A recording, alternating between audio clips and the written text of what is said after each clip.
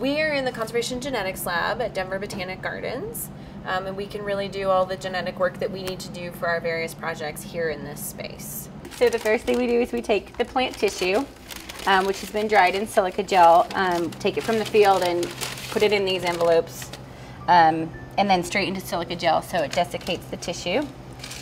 So it's going to end up looking something like this, with the leaves and the stems and everything. And then we would just take a small amount of tissue and then place it into a test tube. We have 453-ish samples over 11 populations. So then when we get the tissue into the test tube, we would label each tube so that we know what tissue is contained within.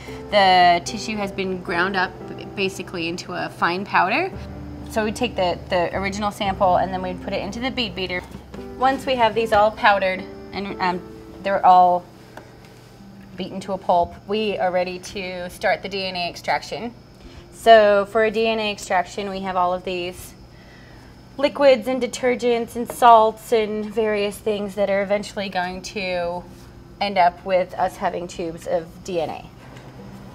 Okay, so that is all of the DNA, and then once we have that, it goes in for storage into the freezer.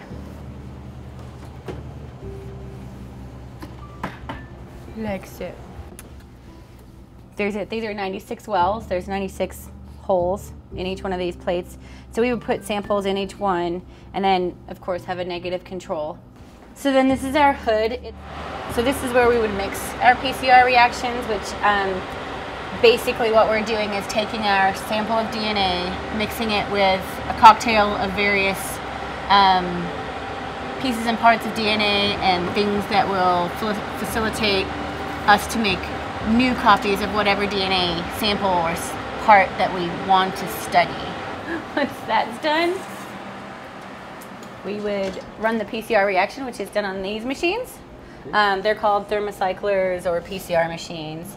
They're programmed to specific conditions for each reaction that we're running, so different temperatures, different lengths of run times. We heat up the DNA so it falls apart, and then we cool it down so it comes back together, and it does that multiple times, making millions and millions and millions of copies of the portion of the DNA that we're looking for.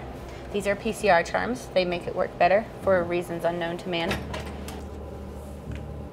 We have an Agarose Gel here, and it's basically a gel matrix which allows the DNA to pass through at different speeds based on the size of the DNA. So what we would do is we would add just a small portion of the sample, the dye that we have, along with what's called a ladder, which has known sizes of DNA fragment on it so that we can compare our fragment sizes with the known fragment sizes.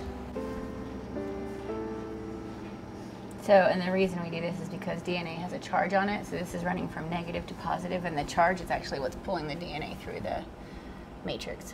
This machine has a UV light in it that is what fluoresces the DNA. On this computer, we have this program called GeneSnap, and this is our DNA. This is an actual picture of Coryspermum. This is one of our primers, and the primer is called 841, so that's just the tool that we use to amplify one part of DNA. So here is our original gel image. Then we have this other program called Gel Compare, and what we do is we load all the images into this software. We tell it where our rows of DNA are, or it detects it automatically also. Then we go through various steps.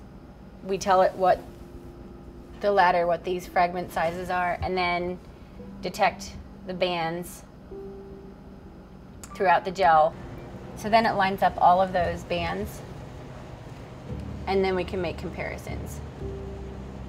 The individuals within a single population are grouping together, which is what you would expect biologically.